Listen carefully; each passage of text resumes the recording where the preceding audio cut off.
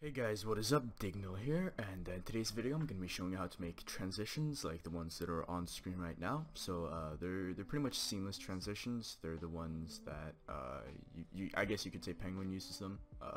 They've become really popular in the community lately, and I thought I'd show you how to make them. So you're going to need Sapphire for this. That's pretty much the only plugin you're going to need for this. So yeah, you've just got your two clips right here. And you're going to want to go into your video effects tab right here and search for blur mo curves right here. So go ahead and do that. Just copy these. You need to put warp X to reflect and warp Y to reflect as well. And that's pretty much it. Now you're going to want to go up here and keyframe Z distance. And you're going to want to go 1, 2, 3, 4, 5. 5 frames from the end. Make a keyframe and then go to the very last one. And if you're going to want to zoom out, you're going to want to go ahead and put this to 1.4 on Z distance right there. And you're going to want to go to the second clip and go 1, 2, 3, 4, 5, 6, 7, 8 out. And you're going to go ahead and split it. And now you're going to want to go ahead and drag this, the same preset, just make sure they're on reflect. And keyframe Z distance, and on the very first keyframe make it 0,6. And now you're just going to go to the very last frame in the split right here and make it 1. So what you've got now is just this sort of animation right here. It's just, you know, a normal zoom out thing. But now we're gonna want to add what makes it, you know, sort of unique. So we're gonna want to go to shake right here, just a shake, and then just drag the default on. Now there are a couple things we're gonna want to do here. So we're gonna want to keyframe. We can set the amplitude to about 1,8 and keyframe it and make sure to set it to 0 at the end, if we can manage to find that, and just set it to 0. And now we can see how that looks. As you can see, it's still sort of weird, so we're gonna drag the frequency up to maybe 10, and as you can see, we sort of want the thing to match. So if you just go ahead and change the phase, you're gonna want to see that it's sort of like transitions better when you have the phase on 0, or whatever it is that you decide to put it on. But phase is pretty much what makes it smooth. So as you can see there, it looks pretty good. So let's see if we can fix that. Yeah, I think that looks fine. We can go ahead and try 0,1 here as well. Alright, that looks fine.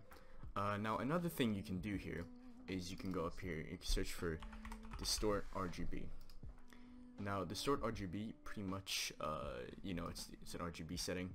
It works fine with tutorials, or not with tutorials, with transitions, because as you can see, it does distort the image. But yeah, it does look pretty cool if you do it right. So I'll just fucking copy these settings and go to the last frame right here and make it 0. And as you can see, it looks pretty good. Looks pretty fucking good. Now if you want to zoom this in instead of having it zoom out, you're gonna want to go to the very last frame of the first video right here and go to 0,6. And on this one right here, instead you're gonna set this to 1,4. So you're just gonna change these values. We can go ahead and do that.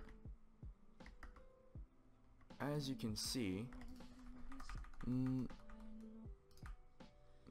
I don't really, wait, did that even fucking work? Did it? No, I don't think it did. Yeah, we didn't. That needs to be on 1,4. There we go. And there we can actually get the zoom in. Fucking amazing. Alright. Now if you're gonna want to go ahead and do a Y shake instead, that's gonna be on screen right now. This is what you're gonna want to do. So you go, we can just have it zoom in for now, but what you're gonna want to change is the actual shake. So you're going to just go into X shake and you disable that, and you're going to go to Y and Z and make sure We're gonna turn up Y to 0, 1, and Z, make sure that's off, and tilt shake, make sure that's off as well. And let's go ahead and see how that looks. I think that looks pretty fucking good. I don't know what you guys think, but it's pretty clean. And there are a couple more transitions you can do, such as this transition right here. So instead of just keyframing the Z distance, you can keyframe the rotate as well. So you go 5 frames back on the first clip, make a keyframe, and then go -45 on the last frame, and then go to this one right here, keyframe it, or go to 45, keyframe it, then go 1, 2, 3, 4, 5 forward, and set to 0. And as you can see, that looks pretty good. So yeah, I hope you guys enjoyed this video. If you did, make sure to leave a like, comment, subscribe, do all that good shit. And thank you so much for watching, and I'll see you guys in a couple days, and peace.